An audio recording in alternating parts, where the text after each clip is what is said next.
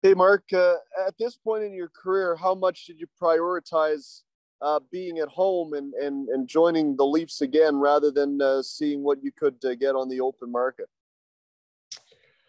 Well, the first thing I prioritize, I think my family and my wife and kids have been great my whole career at being able to adapt and move wherever we have to. But it came down to I'm at the stage in my career where I want to take as many last cracks at having an opportunity to win. So those, we thought about that first and foremost as a family, but of course, not my kids not having to move schools and change addresses at this point goes a long way. So it was a perfect fit, and then a lot of different conversations. But at the end of the day, we just kept coming back to how great of an opportunity and how much we love this city. Obviously, both my wife and I growing up here, and we wanted to, put the roots in and have the kids solidified for a few years.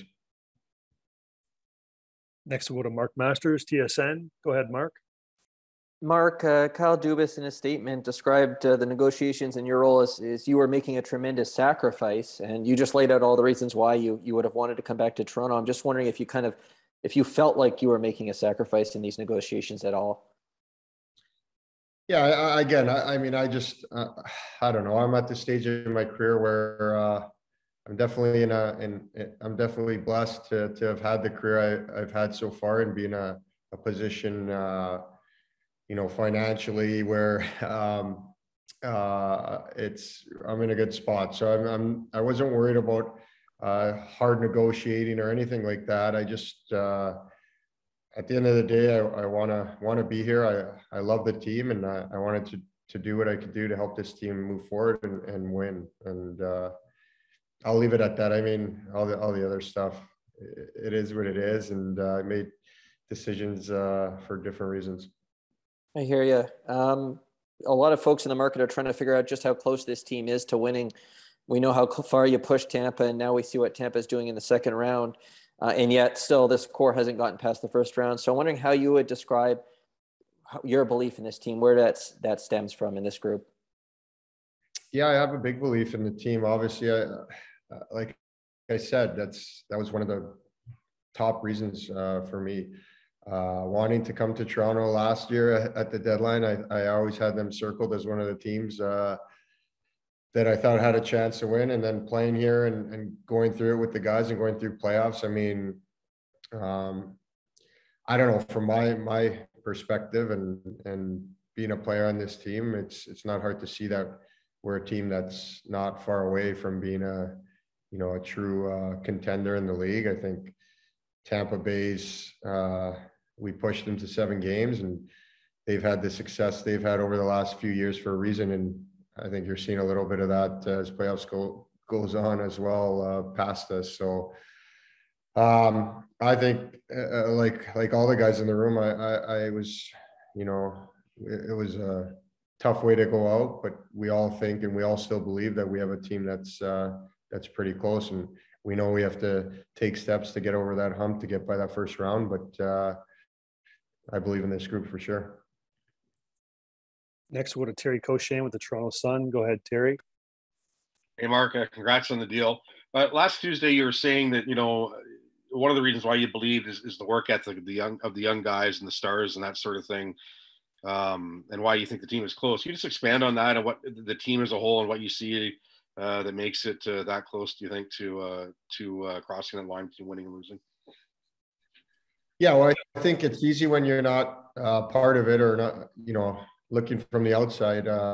It's easy just to see the goals and the assists and the highlight reel stuff that you see on TV, the highlight stuff, especially from our top guys. But then when you get in here and you see day in and day out what the team puts in, the work ethic in practice and getting prepared for games, the organization as a whole, I was obviously really impressed with, the detail that goes into little things like skill development and just us being able to prepare the right way on and off the ice, I think it's top notch. And then on the ice, our top guys, I was really impressed with how the leaders on our team, put in the time and play away from the puck and all those things that you don't see unless you watch closely. So happy to be here, happy to be a part of it for another couple of years, and hopefully we can push this team to the next level. Yeah, Mark, you had to get to know Sheldon Keefe awfully quickly, I would guess. What sells you on the head coach of this team, do you think, in the job that Sheldon does? Oh, I think he's a great coach. I think just being here for, I think it was almost 30 games, just his bench management, the way he sees the game. I agree with a lot of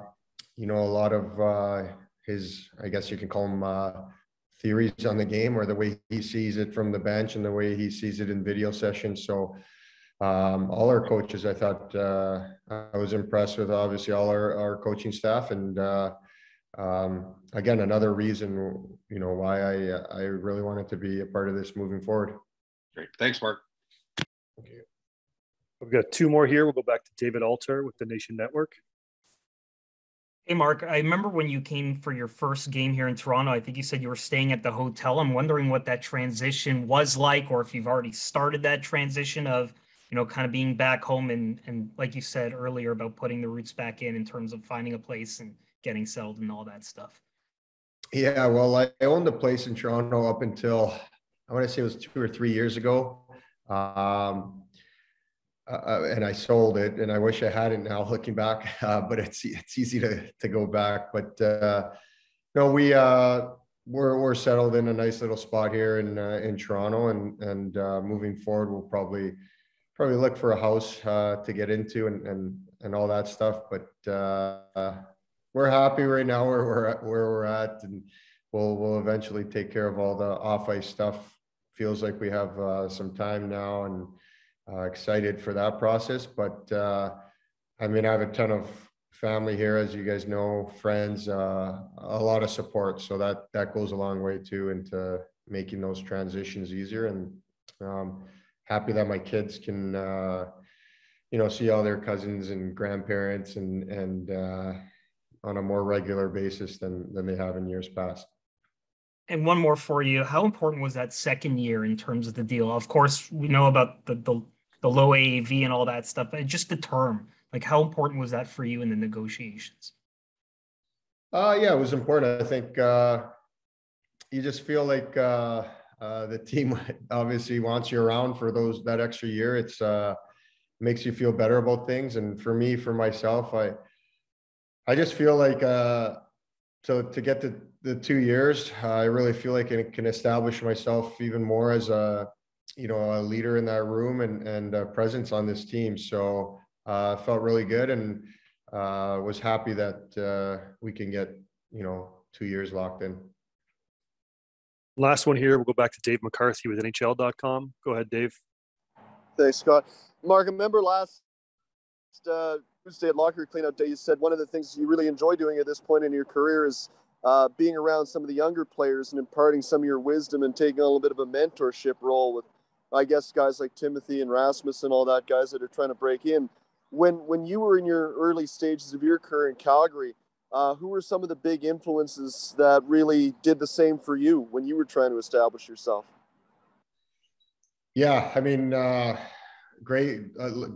lot of great leaders in Calgary.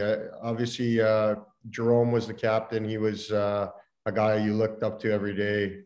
Had just such a presence about him in the locker room and off the ice and all that stuff. But for me, it was guys like Rhett Warner, Robin Regier. They were the older defensemen. Being a defenseman, looking up to older defensemen on the team.